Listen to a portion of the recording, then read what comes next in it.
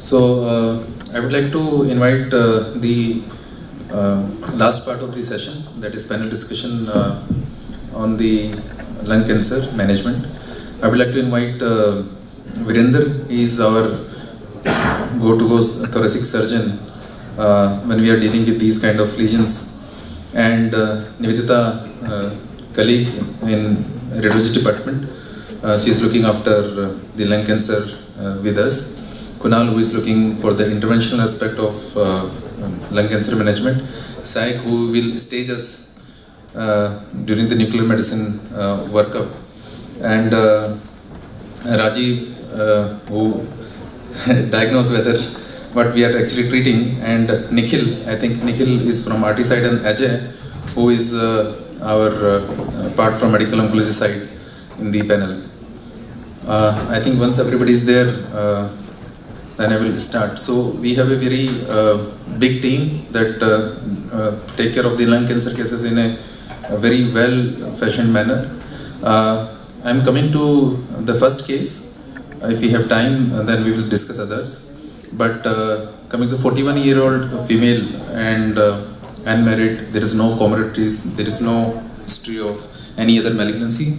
She was recently had a history of breast lump, and which was investigated, and it was proven to be a cancer. And during the staging workup, there is a nodule that was seen in the left upper lobe. To Nivedita, what it looks like? Yeah, so the nodule in left upper lobe shows a spiculated margin, and given that no other nodule I'm seeing, this might as well be a malignant lesion. Of course, a lung cancer. Okay. Appearance-wise, yes. Okay. So can we know that this is a infection, or it is a metastasis, or it is a second primary? Are there any specific features in which we can differentiate these things? So the appearance of this mass is very typical of a primary lung cancer, because in metastasis, generally the margins are smooth. They are smooth, rounded margins. We don't see spiculations in general in metastasis. Secondly, I'm not seeing any other associated features of infection in this case. Otherwise, if there are associated, if we can think of TB, if there's associated atelectasis, fibrosis, some central lobular nodules associated, then in that case, we may think of coexistent infection. But if you just give me this picture, I would first place my bet on a primary malignant lung cancer. Okay. Virender, this patient has been referred from BreastNet to you to know that whether we are dealing with the metastatic conditions or in second primary. How will you work up these kind of patients in your unit? I'm giving you some additional images. We can see that there is a breast on the left side, and there is something which is here. So clinically you said, sir, there is a left breast lump, and here also we can see, and along with that there is a left upper lobe lung nodule. So what Nivedita said radiologically looked like a second primary, but I would like to get a histological confirmation done. I would like to get a biopsy from breast, as well as I would request to target lung also. Correlate again whether they are same histology, or we are dealing with two separate primaries, because management is absolutely different in both clinical scenarios. Okay, so that is first thing that we will ask for. Okay, so this is a routine case in every scenario, or it is specific to this particular case? How will you decide that we need biopsy from these two sites? Specific to this case actually, because of breast lump as well as the lung. That's why I'll get the biopsy histological confirmation from both. Yeah. So otherwise also, if there was no breast lump, the clinical feature or the radiological, then also I think lung warrants a biopsy. Okay. So I think Nivedita has very well defined that what are the features that will look like, and we have seen various presentations, and what is the chances that the nodules, when they have speculations and nodularity, there is a chance that it might be primary is very high. And then the other findings that affect the resectability and the role of imaging to look for distant metastases. So as invasive breast C, there is no special type. We have discussed that whether is the nodule is a primary or metastasis. whether the biopsy is indicated from the lung nodule or whether there is any additional need of imaging. Nivedita, do you think there is any additional need of imaging at this point of time? No, I think first biopsy, should go ahead with a biopsy. Okay. How will you work up if there is a known case of CA breast and now there is a suspected case of maybe a CA lung? So whether you will go PET first or you do a biopsy first? Virendra. Sir, PET is warranted in this case because with the available image, even if it is from breast, it is still oligometastatic. Or if it is a second primary, we are dealing with the lung cancer, PET is warranted. So both, if there is no difference in sequencing, you can do PET followed by biopsy, but both are needed, biopsy as well as PET CCT. Just for everybody's this thing, I think we will discuss with the panel. But what everyone will suggest, how will you do the metastatic workup in case of a CA lung? In this particular case, it is not required further. You do only PET CT, you do an MRI brain only, or you do both PET CT and MRI brain. Anyone else can raise your hand and actually can suggest it. What is the ideal way to stage a lung cancer? Then panel is here to answer that. PET CT and MRI brain. So that is how the audience poll. I think everybody is right that we have to do a PET CT. In this case, there was uptake both in case of primary site and the nodal site. Sayak is there actually, or Indraja. Indraja is there. I think they have not there. Nivedita, can we differentiate based on the FDG avidity whether there is any differential uptake in differential cancers? You have any idea? I know you are a radiologist, but I am asking an extrapolation as a nuclear medicine person. I think you should answer this if the nuclear medicine person is not here. Okay.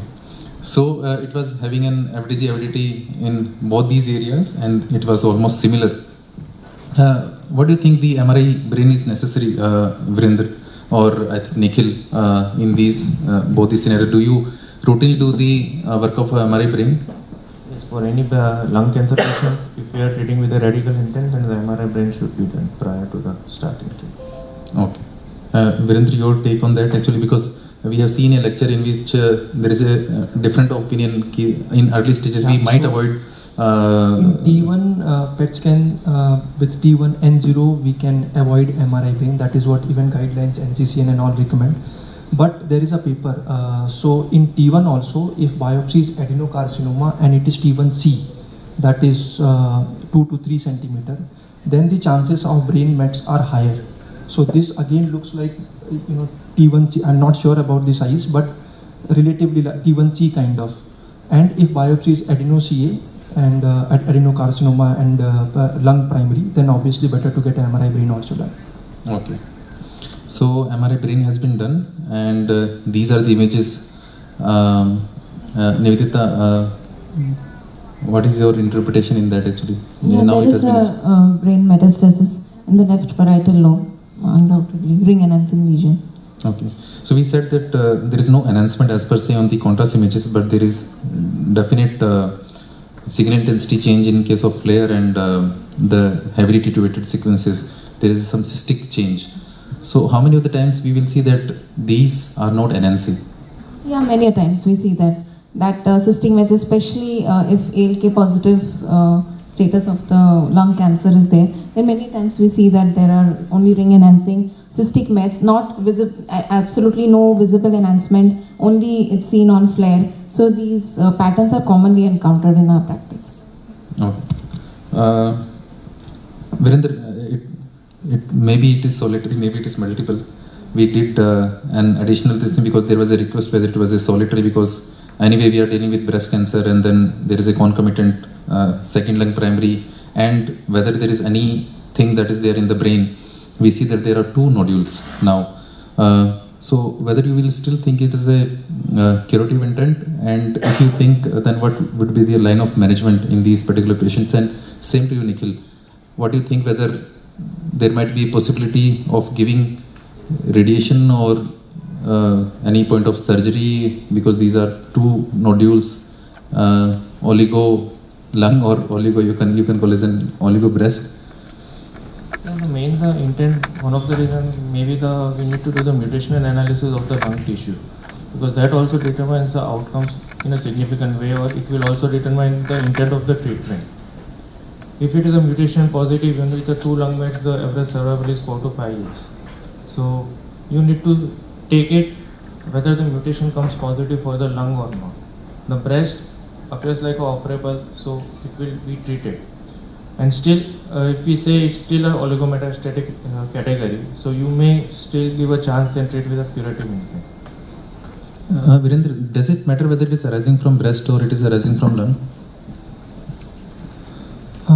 Yes. So, brain, you are saying? Yeah. So, first thing is that we are not sure about that lung biopsy. Is that a second primary or met from? So that it is proven. It was we have shown that it was a lung primary. It was, I think, it was adenocarcinoma. No, I think still patient has adenocarcinoma modality differentiated TTF1 positive. Okay. So patient has a good general conditions. He is young, and whether these brain lesions are from breast or lung, I attribute to lung because that is commoner compared to breast. But wherever it is from, I think still because of our general condition and localized disease at both places, both primaries, and this can be also taken care of, then I think we should push for a curative intended treatment still, whatever the origin of these brain lesions may be. To Rajiv, now we have see that there are nodule in the lung, and when the biopsy sample will come to you, how easy or how difficult when it is adeno to differentiate between whether it is originating from lung or originating from breast? So morphologically, many times you can't predict the lung primary unless until the tumor is having a lipidic growth pattern. That is the only clue based purely on the morphology. Otherwise, you have to do the immunohistochemistry. That is mandatory to distinguish the lung versus the breast primary. Lung tumor will be TTF1 or napsin positive, and breast tumor can be positive for the hormonal receptor, or if they are negative, like a triple breast cases, they can be GATA3 or TRPSS. That is a new marker. So those are the specific markers which are pertaining to the site. So we can't rely purely on morphology to distinguish between. So like this case, it is having a GATA3 positivity. GATA3 is not a very robust or very specific marker. It can be seen in addition to. So here the main thing is TTF1 and napsin. You will not expect them to come positive in breast. Okay. So what everybody thinks, whether in this particular case there is a small lung mass which is thrown mets in the brain, whether we have to do a invasive medicinal staging. There is no PET avidity node that is there in the chest.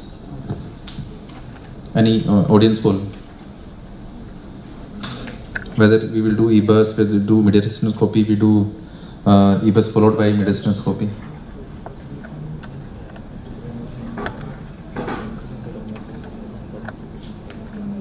I'm expecting some answer. My panelists are there actually, they will answer it. Anyways. Anyone actually?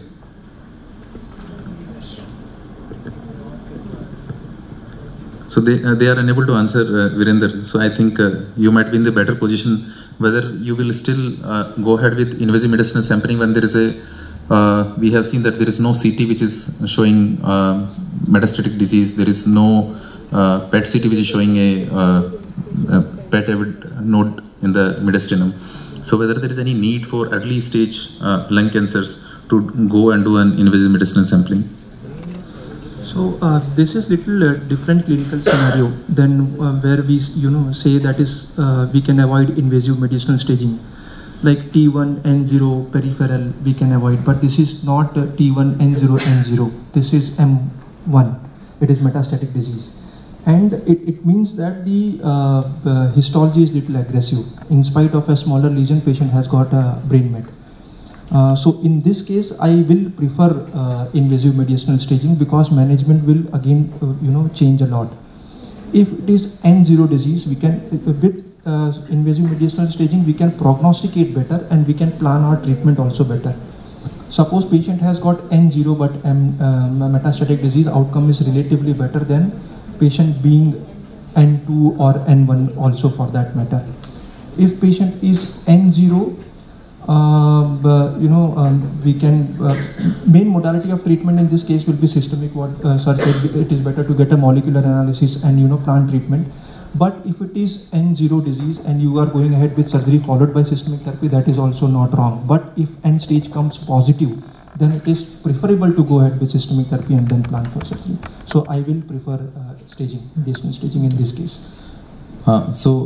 He has explained very beautifully why we do the staging, but there are many times when even there is a positive nodal disease on the CT and the PET CT, the sensitivity of these imaging techniques are not that great, and still we want to rule out whether or prove it whether we are dealing with the malignancy or not. So I'm not going into those details, because in India we have to confirm with invasive staging whether we are dealing with a granulomatous disease or a non-granulomatous disease, even if the PET avidity is more than 4 SUV. Okay. So I think Saik is there. Saik, we have just this case in which there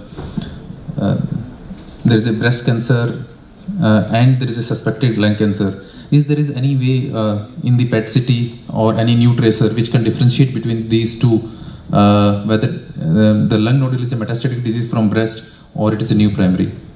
So there are some few tracers like FES. There is a tracer that is fluoroestradiol tracer. So if it is a ER positive breast cancer, so there we can do it. So most likely in lung cancer it will not show uptake. And if it is a metastasis from breast and it is a ER positive disease, then it will show uptake. So that so is you will advise your PET CT after the biopsy report.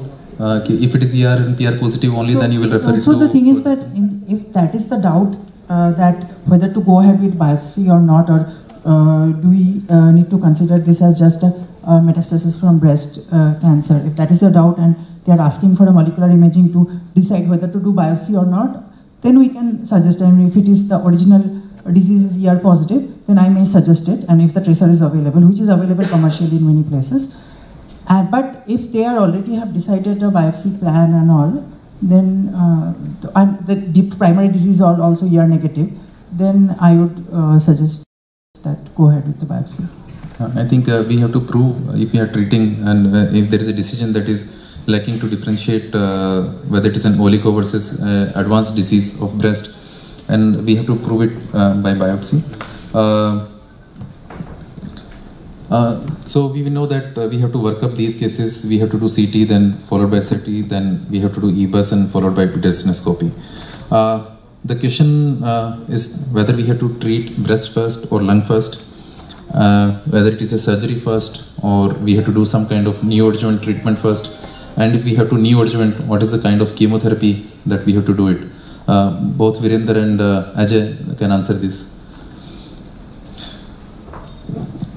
So from lung perspective, if our surgeon is comfortable and it looks resectable, despite there is oligomets and there is an N0 disease, and definitely I will prefer my surgeon to resect the tumor. But if there is a node N2 positive, or then maybe I prefer to give some systemic therapy and see the biology and decide the call later. And between breast and if you are operating lung, then I think we will refer to breast DMs also to operate simultaneously and decide the systemic therapy later on based on the histopathology report and all molecular reports. So this patient is having breast lump. There is axillary node that are positive, and when the staging workup was done, the PET CT was done, there was a nodule that was there which is showing uptake. Yes, so when if axillary nodes are positive, then definitely we need to give systemic therapy first. And if the breast tumor is showing the ER/PR and everything is negative, then we can plan platinum-based therapy, which will work at both places. But if ER/PR comes positive, then we need to think regimen carefully. But there are for lung cancer we generally prefer platinum-based regimen. For breast cancer we generally prefer anthra-based regimen. But there are data in lung also in initial 1980s and 70s where they used all kinds of regimen. Platinum was not a choice. Later on, meta-analysis they realized platinum gives the maximum benefit. But all those are systemic drugs that will work in lung as well. So that time with discussion with the breast DMG and thoracic DMG, we may prefer to plan taxane and platinum based regimen that will work, take care of both the sides. Okay, Virendra, I know you are surgeon, you will do surgery first, but whether there is a need for chemotherapy or not? Not in this case. We need to take care of brain lesions also. So I think we should plan for, if feasible, SRS first to brain. Get a molecular analysis done on a lung sample, NGS or molecular. See whether they are positive or not. If anything is positive, it is better to give a chemotherapy that works, what Ajay said, for lung as well as breast. And if we can combine that targeted therapy, if anything is positive.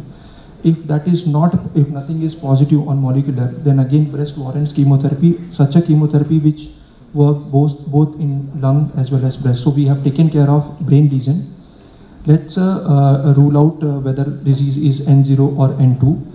And if it is, whatever the stage, for oligometastatic, most important treatment is systemic therapy.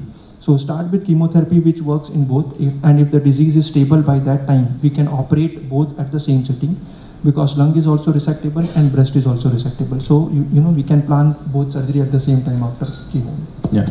So I think this is truly comprehensive, which will require the role of everybody's input. I think Kunal is sitting very quietly.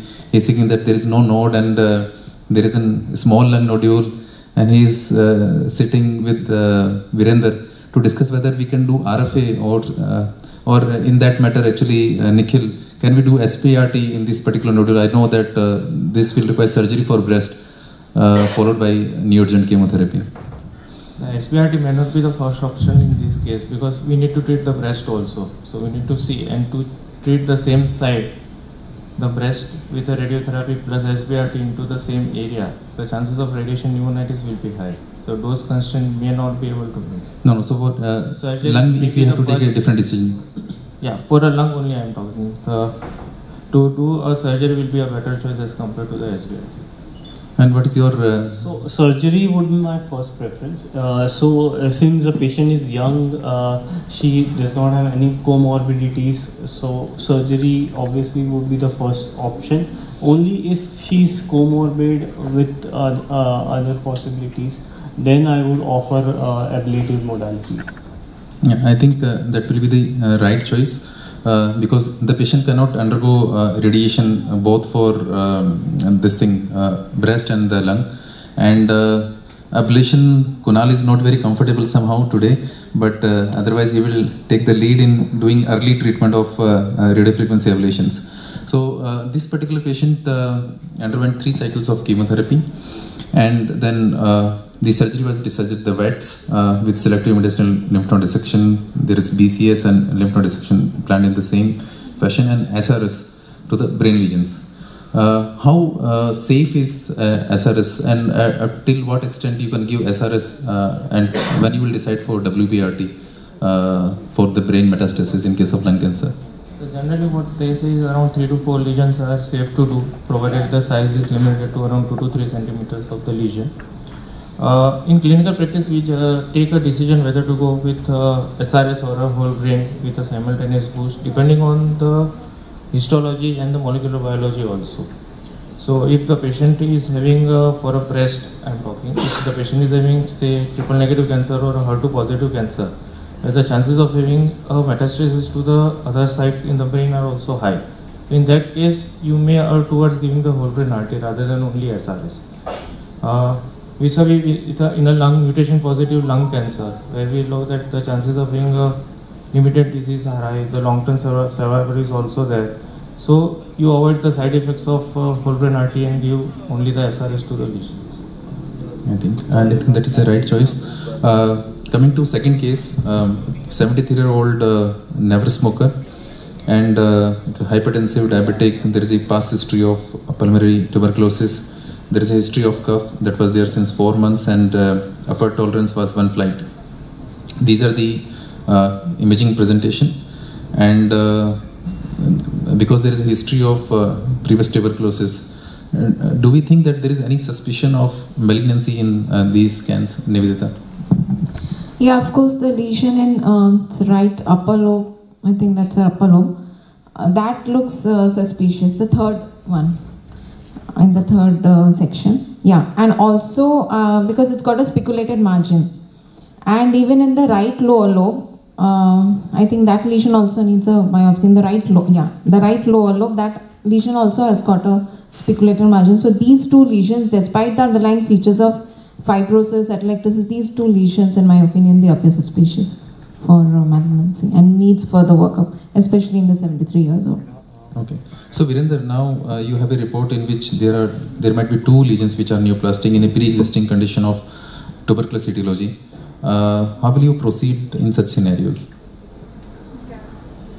As Nivedita is saying, both lesions are suspicious. I would like to target the the largest one or the most suspicious one, and then go ahead with the pathology report. If it is positive for malignancy, then obviously we may have to think of doing something.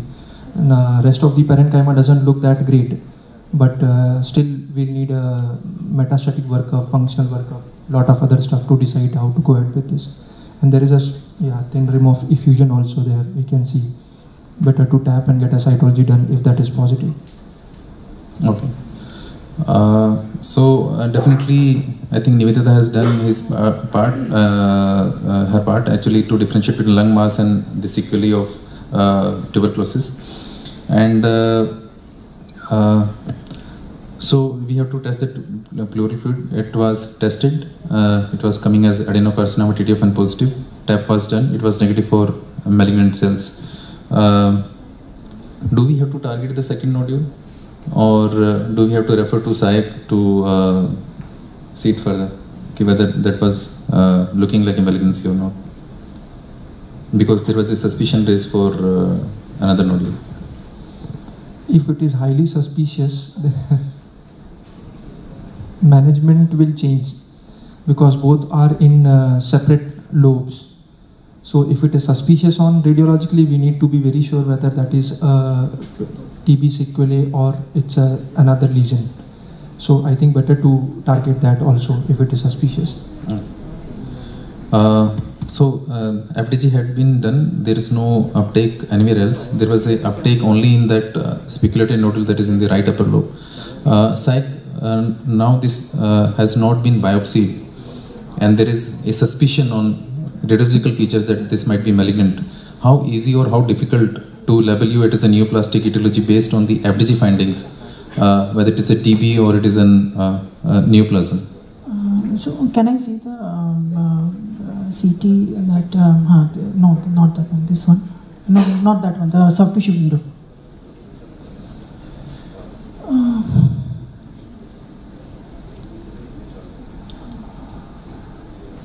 And the other one, that the lung window.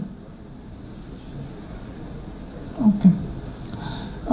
So the thing is that fibrosis can look like have a reticular appearance and all, and if it is an old TB, it will not show uptake. So I would consider that more based on the scan that after the FDG PET.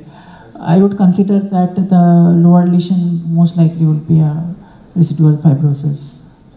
Okay, so now there is a difference of opinion. There is a structural feature which are suggesting there could be malignancy, and metabolic features they are suspecting there could be lung cancer. Whether you will ask for observation, you ask for a biopsy. Nikhil and Virender. If it is not evident that is proven to be a positive, then I think we should consider that as negative, and not push for biopsy for the other lesion, because if that is evident positive. I think it's the first nodule. Shaik is calling it as a fibrotic nodule on nuclear imaging. The upper avid one also. Yeah. No, not that. Not that. Yeah, that's a nodule that is down. Okay. So that we can ignore actually. Okay. That's all. No need to push for biopsy for that. Okay.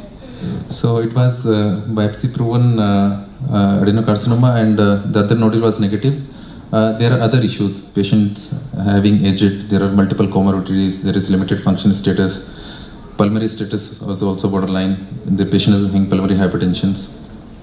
So again, the question. Actually, I'm again rotating between Kunal, Virender and Nikhil. So, is he an ideal candidate for surgery, Virender? No, doesn't look like. A limited effort tolerance, borderline pulmonary function, history of TB with poor lung appearance on a scan. Doesn't look like. Still, I'll get a PFT done, but I don't think so. So, I'm just exploring the non-surgical options that we have discussed. The SBRT can be an option for such lesion because as per the guidelines also, the SBRT is the first choice for inoperable lung cancer, early stage tumors, typically less than 5 centimeters. For this case, it's very close to the chest wall, so we may have to fractionate a bit more. Rather than the 3 to 5 fraction, we may give around 8 fraction, and we can be able to treat. I think we have seen, Kunal, multiple examples in early stage lung cancer regarding the RFA. How safe will be in these scenarios? So it is generally very safe with the complication rate with less than 1%. And since he would be the ideal candidate since he is having pulmonary hypertension, all comorbidities with emphysema around anteriorly. So he would be ideal case for either ablation, any form of ablation, be it RFA or microwave. Okay, so this patient was discussed because there are multiple comorbidities. There is a chance that the radiation might induce things further. And how safe to give radiation when there is a lot of interstitial fibrosis, sequelae of tuberculosis, and there is a contracture of the right hemithorax? Whether it will limit your ability to give radiation? Limit the ability to deliver very high dose of radiation because you will increase the more risk of pneumonitis and the compromise in the lung function or the deterioration in the lung function. Okay, thank you. So this patient was planned for RFA.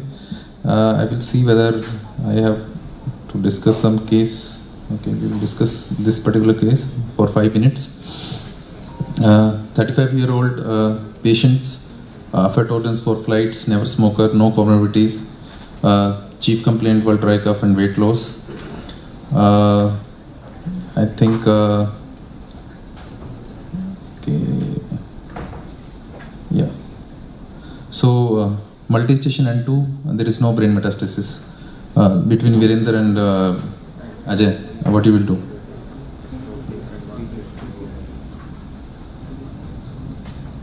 He is ECOG 0 good general condition. Now we have two options: either to plan for a neoadjuvant chemo and affordable, if affordable, chemo plus immuno followed by surgery, or definitive CTRT. Both are fine. We need to discuss with patient and take a call. Nikhil or Ajay, you will agree with the plan? Yes, sir. I think. Okay, fine. So the patient received definitive chemoradiation therapy, 64 gray, concurrent paclitaxel and carboplatin.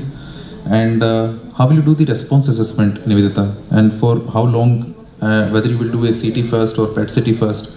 And Shahid, will you ask for a PET CT in the follow-up or you ask for a CCT? And then I will ask Virender whether you ask for a PET CT or ask for a CCT for follow-up. And then I will ask Nikhil whether you will agree with the CCT plan or PET CT plan for the follow-up.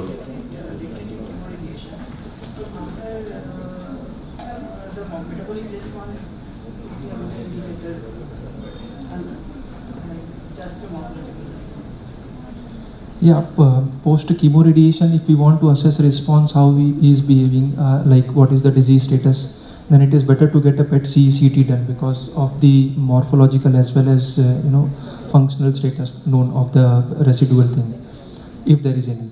But otherwise, if you ask me, follow up after once you have declared him disease free, then I think chest X-ray is also enough on a longer term. So what is your opinion, Nivedita? Will you agree with the surgeons and the nuclear medicine plan? I agree with them because we already have a baseline PET CT. So therefore, after treatment, it would be worthwhile to follow with a PET CT to assess for a metabolic response, and thereafter can be with the. So, Sai, just I'm asking. So, after how many weeks or months, whether there is a specific criteria to do a PET scan, or we can do immediately to see the response? So we should wait at least 8 weeks, preferably 12 weeks after the completion of the radiation. Before that, there will be a lot of false positive uptake due to post-RT inflammation and all. So like that. So this was the PET-CT. So do you think there is any thing which looks suspicious in the after PET-CT? Or do you think it is a complete response, partial response, or? So I can see a lot of pneumonitic changes like post-radiation pneumonitis and all. So is there any lung window available for that?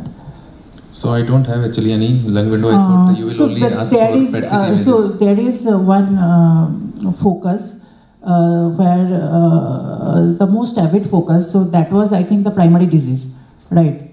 So probably there is something there. This is the primary disease. So probably it is like a partial response. It has decreased in size, but there is a focus of avid disease, and I can see some soft tissue also in that area. So that primary disease area, the most avid focus in the lower down, the bottommost imaging.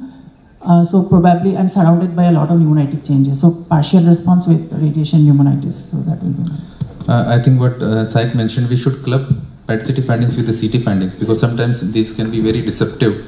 Yes, and we should take many false positive things in that. Yes. And once we have to correlate with the structural imaging, whether what kind of things we are dealing with that.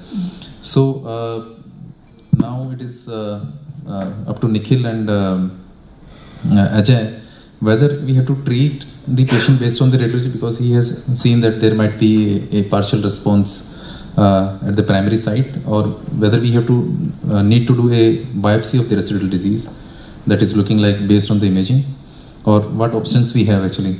Do we consider adding durvalumab, doing observation, repeat imaging after 3 months, or we do salvage surgery? So that was I was thinking, since we just given CTRT, why we were not discussing durvalumab. So durvalumab was definitely needed after CTRT, and that starts from day 1 only. From completion of CTRT, we can give durvalumab. Just do the plain CT, there is no progression, we can start durvalumab. And still, if you have not given and this imaging, if he can afford, still we can offer durvalumab, or otherwise I can observe till disease progression. But there is a partial response, so still I will prefer to wait and watch for the next time.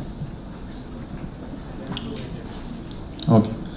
So I think we have discussed many things. I think it is very necessary that we should be part of MDT discussions. We have discussed about the positive and negative aspects of FDG. We have discussed the need of MRI in brain staging. We have discussed about the various surgical options and non-surgical options, and how the medical oncology helping us in both in adjuvant setting and neo-adjuvant setting in the treatment of lung cancer and the palliative settings. So I would like to thank all of my panelists for contributing significantly in this tumor board discussion. So thank you so much. Now we can meet in the lunch area actually, if there are any other further questions. Thank you so much.